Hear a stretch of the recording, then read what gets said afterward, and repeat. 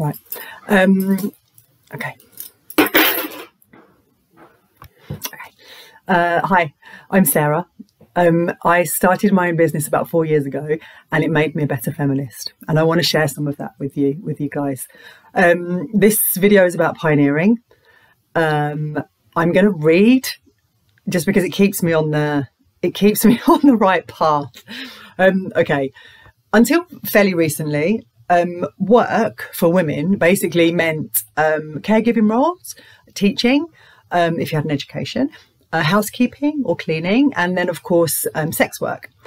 Beyond the confines of the house and the classroom and the bedroom, there was a set of systems and power structures and power dynamics and leadership models and dominant ideologies and all of these things that had been built on the decision-making power of men.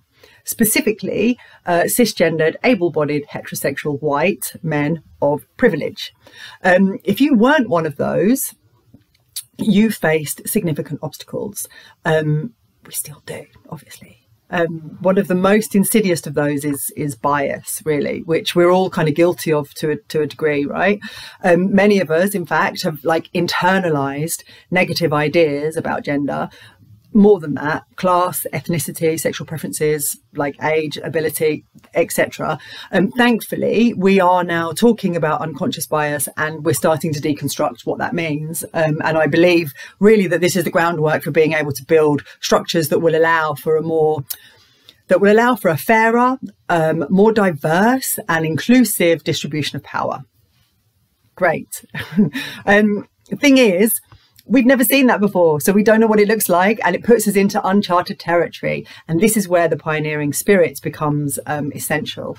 We're going to have to pioneer. That part of that's going to mean like hanging off side of mountains sometimes with frostbite and exhaustion. But we do have to keep going. You have to keep going. And it's not so much about hashtag living your best life, although that's wonderful and great, and it's a really good place to move from. It's more about like honouring all of the women that came before us, that kind of made it possible for us to be where we are now.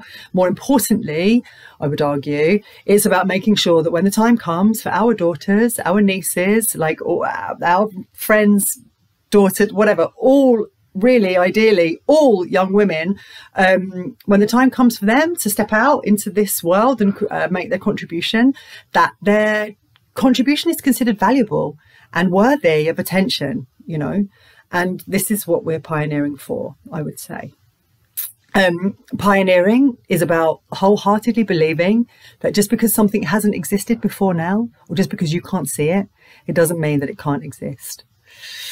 So for those of you that might need a bit of encouragement at the moment, here it is. You know, be brave, be fearless, be hopeful, like, you know, change is possible.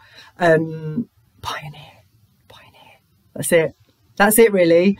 Like, thank you for watching. Thank you for listening. Please share if this means, and if this resonates with you anyway. There's a blog post that I've also connected, which is a bit more information. Thank you. Have a great day. Okay.